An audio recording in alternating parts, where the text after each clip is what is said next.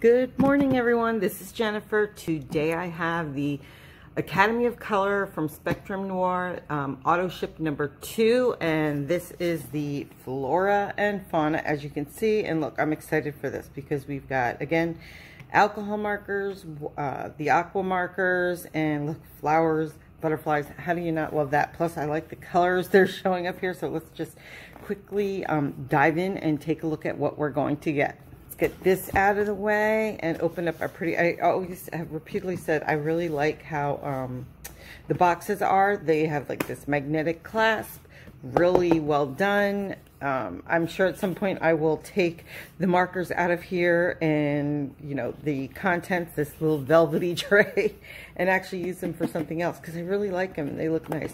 Here is the in demand, our Academy of Color with your QR code and the website address, because now it says, and I guess it always maybe should have been, but exclusive online content. But we're not going to get into that whole debacle or debate again. So let's just put this up here and let's look at our pretty colors. So you have 1, 2, 3, 4, 5, 6 double-sided, so 12 colors, 6 markers of the alcohol ones, and 1, 2, 3, so 6 colors of the aquas. And I mean, look at how pretty those are. Just loving it, loving these colors here. And just to tell you which colors you're getting here, because these are the same inks. These are not new colors for Crafter's Companion, but you have bamboo and forest green, DG2, DG4, gold and yellow ochre, GY3, GY5, lipstick and flame red, CR10, CR11, so there's a little bit the darker, frost pink and fuchsia, MG1, MG3, soft purple, regular purple, PL1, PL3, duck egg, which is AB1, Caribbean, AB3. Then we have, for the aquas, we've got sunshine, Prussian blue, hot pink, azure blue, sunset, and topaz. So these should all be colors that you, if you already have all the collections, there you go again, just in a little bit different format, and they do feel real nice, you know, to color with.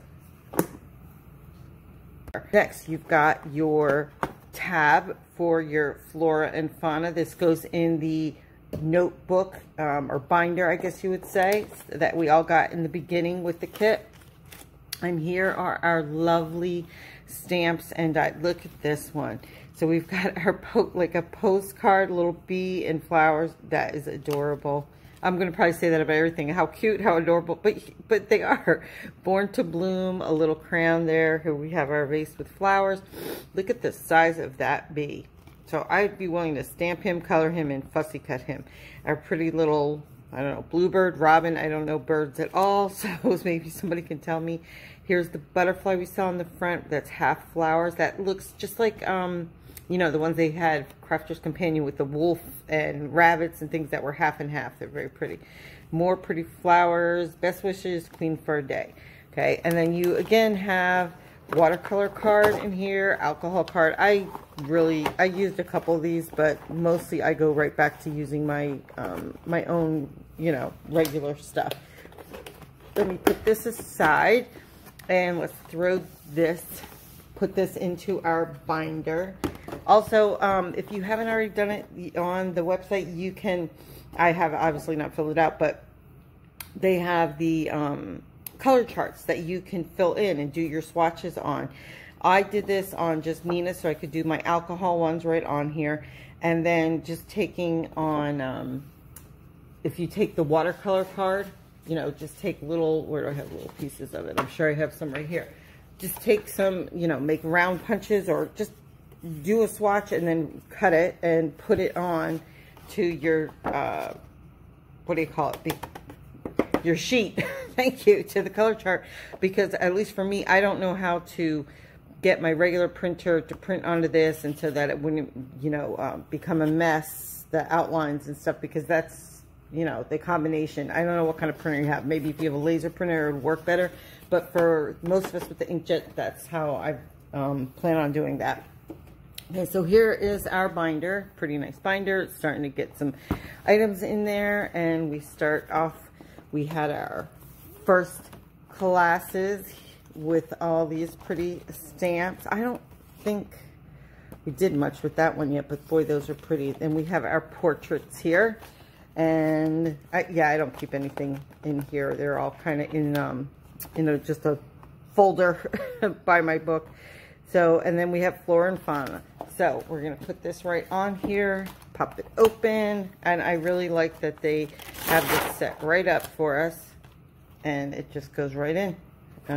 Let's see which way. I don't know. I don't think there's really a right or a wrong way for this. And put that right in, and we're all set.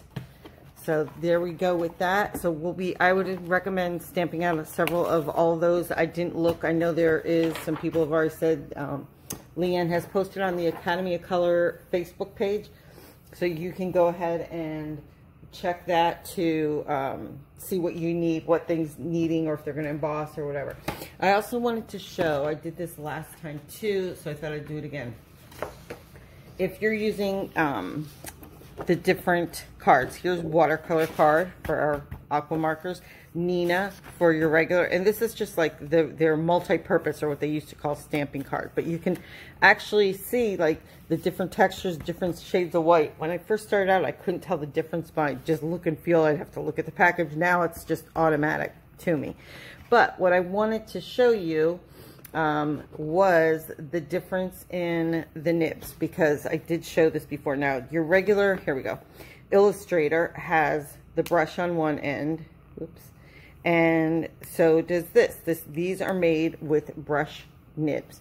But if you look at them, you can see there is a slight difference in the, let's see if I hold it up here, I don't know if that'll make it easier, in the length, in the shape, that kind of stuff to them.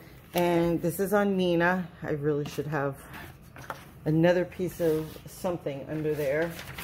Let me grab it real quick. So you can see just whether you're trying to do very pretty color there. And I mean, to me, they feel very similar. This is actually a little bit longer, and I know the Illustrators supposedly are the much more expensive nibs, but and it does feel like shorter. I don't know. There is a slight difference in feeling, but really nice, very smooth. Really like them.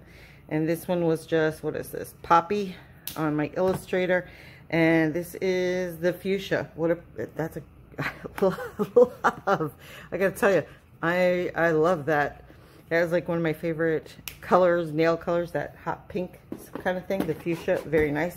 And if you get the aqua pens, same thing. Let me show you. We'll might as well stick to the pinks here. You can see the nib on this, okay, the brush nib, and on your aqua, they are, I mean, you can, I think it's more significant on here, the size difference. That's all. So you can just see them slightly different. And again, if you're just, I don't usually put it directly onto the card. I think I usually do the matte a lot more. But you can see how nice they look. And again, very similar feel to them. This one was the fuchsia, if anyone's interested, but this was fuchsia in the both. So I think that is, no, hot pink and fuchsia. Fuchsia with the Illustrator, hot pink with there. So aren't they gorgeous? Loving these colors. This just looks like deeper, more saturated maybe. And that's it. I mean, there's really not a lot to show you on this. I hope we get to have another great class. It's Thursday the 7th. It for now. Thanks for watching it, everybody. I appreciate it. I'll see you at the class.